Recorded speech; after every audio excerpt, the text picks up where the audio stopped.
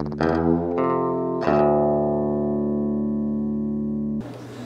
right, we'll get started here. I know it's probably a couple minutes early, but that's all right. Full house. Welcome, everyone. This is the last of our seminars that we'll be doing here at Grimsby Tackle for this, I guess, off season, if you want to call it that. And then we'll get started again next fall. Tonight's topic is salmon fishing in Lake Ontario. And I'd like to introduce our guest today. Darryl and I have been great friends for, I don't know, 25 years? Yeah. Something like that. And I got an interesting setting here to kind of put this in perspective. When I first met Darryl, we were both, fishing tournaments, the salmon tournaments in particular, King of the Lake and that sort of thing.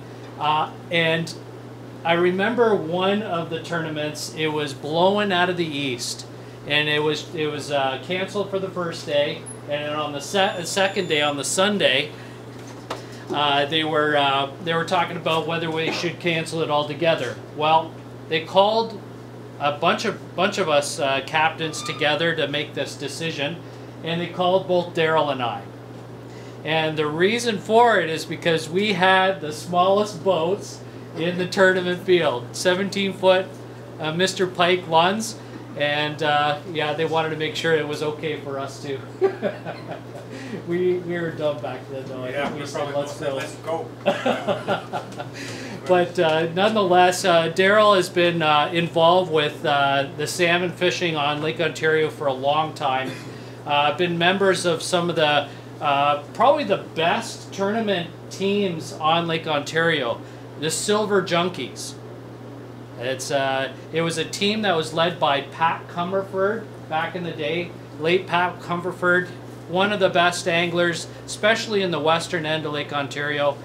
Very, very well known for the Niagara Bar in salmon fishing. And so Darryl was part of that team along with Nate Jameson, and Steve Jablonski was in that team there for a little bit as well. And now Steve owns Pat's boat, so it stays within the group, so it's good. They've won many tournaments. One particularly was the Spring King of the Lake, and one just in front of Grimsby. I'll let you tell the story later, but nonetheless, you're in good hands with some great information that's going to come from Darryl. As well as myself. I'm Shane Thombs, owner and operator of Fantastic Sport Fishing, and also fishing primarily Lake Ontario, but also do a little bit on Lake Erie, as you know, for walleye, bass, perch, and steelhead as well. So, yeah, let's dive right into it. Yeah. All right, just by show of hands, how many folks have just getting started into salmon fishing in Lake Ontario? Maybe the first couple of years. Wow, that's significant. That's half the room.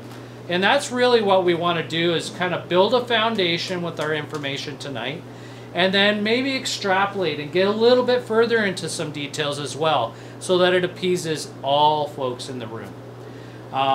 Darryl is certainly with that tournament mind and some abilities that and experiences that will bring some good information, I think. And what I'm going to try to do is maybe develop some of that foundational information first.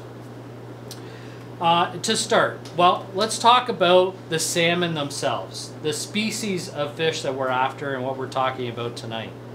There's really two different species that I'm going to focus on: Chinook salmon and coho salmon. And there are some distinct differences between the two.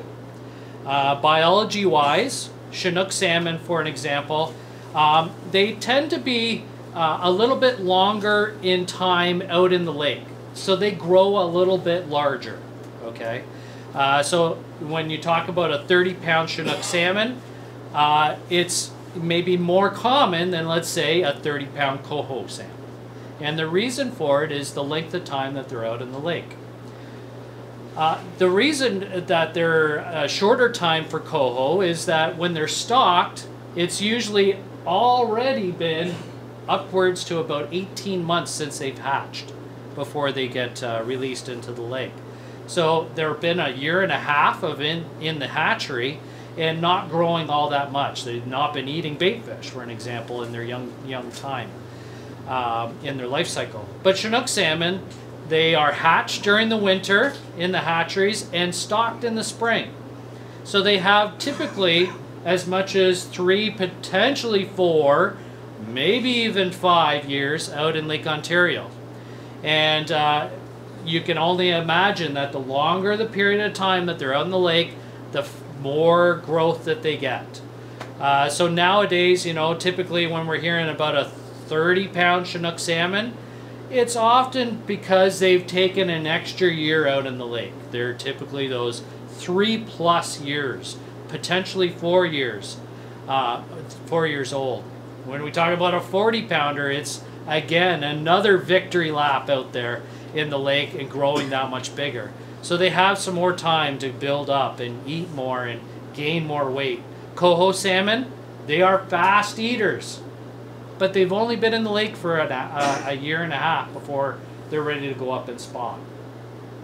As you know, both coho and Chinook salmon, when they go in to spawn, they die. That's the end of their life cycle.